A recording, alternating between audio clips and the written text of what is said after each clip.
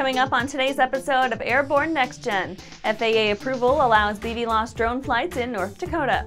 FAA closes SpaceX Starship mishap investigation. And U.S. Navy hosts student drone camp.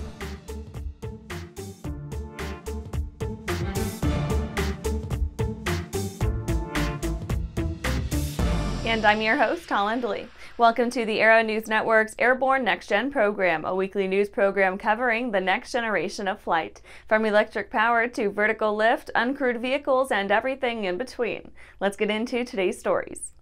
FAA approval allows BVLOS drone flights in North Dakota.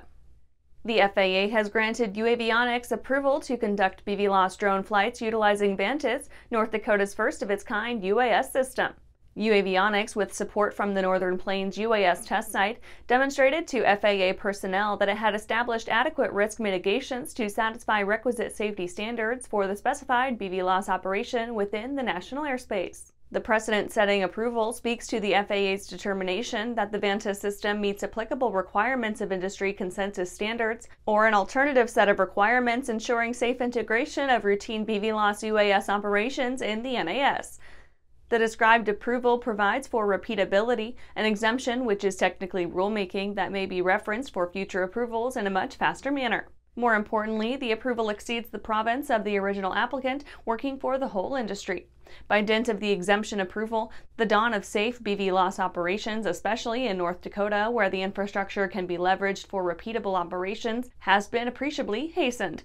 Vantis is North Dakota's statewide UAS BVLOS network, the first of its kind in the U.S. Created in 2019, Vantis provides turnkey support to commercial and public UAS operators through infrastructure and regulatory approvals, allowing applications and usability over a variety of industries. And after the break, Matternet partner UPSFF granted BVLOS authorization. Skyleader Aircraft offers a lineup of the most powerful, durable, and efficient light sport aircraft in the industry. From trainers to roomy cockpits for long hauls, Skyleader has an aircraft for you. And the best part? They're in your budget. Skyleader's base prices are set low to give you room to customize your aircraft to your needs, desires, and wallet, allowing you to put your money where it matters to you most. Visit flyskyleader.com today to learn about our aircraft, customization options, and chat with the team. I grew up in an aviation family. My dad flew airplanes and flew air shows actually, so ever since I was 3 years old, the only thing I've ever wanted to do was be an air show pilot. It's cliche, but I get to live my dream every single day. I'm currently using the Hartzell Talon, the new aerobatic propeller. It's increased the performance of the airplane. It's made the harmonics balance throughout the airplane so much better. By far the best aerobatic propeller that I've ever flown behind. Welcome back. Now for some shorter stories in our Next Gen Minute. Matternet partner UPSFF granted BVLOS authorization.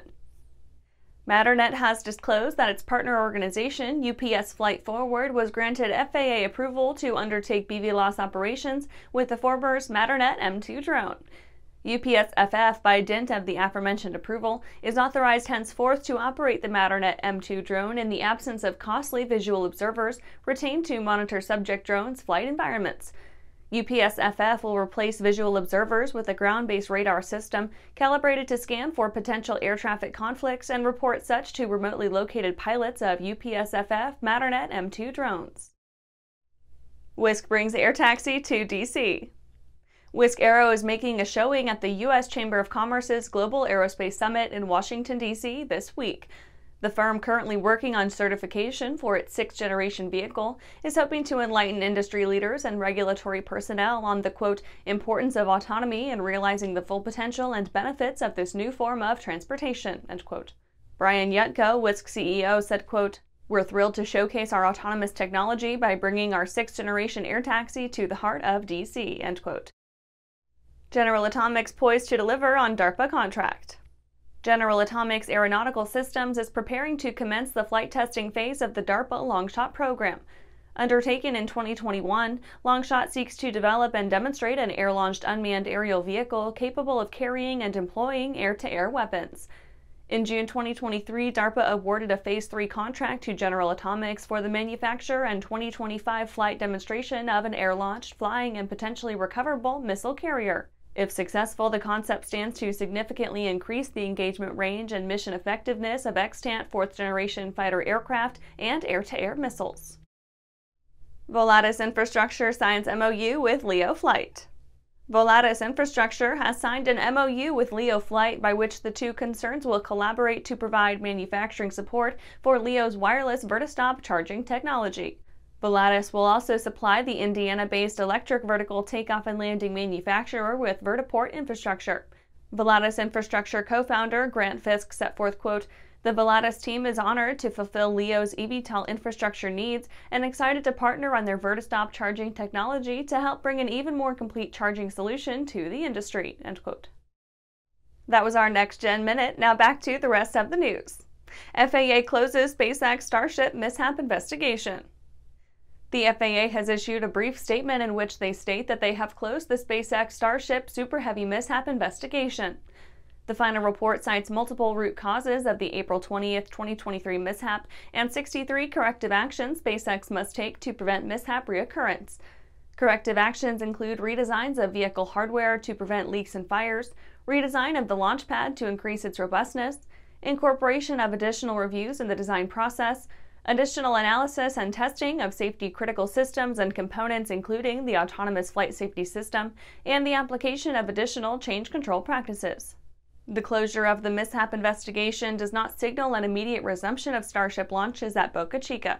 SpaceX must implement all corrective actions that impact public safety and apply for and receive a license modification from the FAA that addresses all safety, environmental, and other applicable regulatory requirements prior to the next Starship launch. And after these messages, U.S. Navy hosts student drone camp. Are you ready to ace your FAA drone pilot knowledge test, get your remote pilot certificate, and start earning money? Well, flying a drone is a great tool that can open up new business opportunities for anyone. Realtor, insurance adjuster, videographer, or commercial weekend drone warrior, you need to fly legally. Whether you're pursuing your initial Part 107 remote pilot certificate or you need a renewal, King Schools has a course just for you. So start learning today at kingschools.com. Throughout the globe, Piper Aircraft has hand-selected the very best in company representation, service, and support. From first inquiry to acquisition to product support, Piper Aircraft ownership is seamless and worry-free. Piper Aircraft authorized dealers, factory trained, factory connected.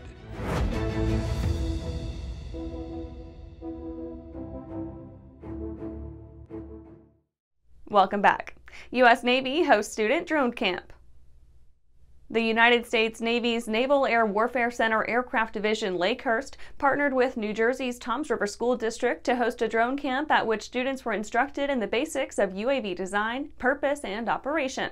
The camp's Drone Legends STEM Fundamentals course helped participating 5th through 8th grade students learn to fly drones, the purposes to which such machines are put in the real world, and the correlation of mathematics and science to UAV design, construction, testing, and fielding. Students learned also about the UAV video recording and the editing of content captured by in-flight drones. Education Outreach Coordinator Haiti Oliveira described the camp as an enjoyable and effective means by which to introduce drones to students interested in learning about and flying them.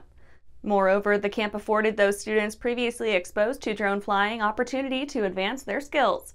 In light of the inaugural camp's success, Oliveira expressed hopes that the program would be continued and expanded to include drone racing for high school students and a beginner's program for young elementary school students.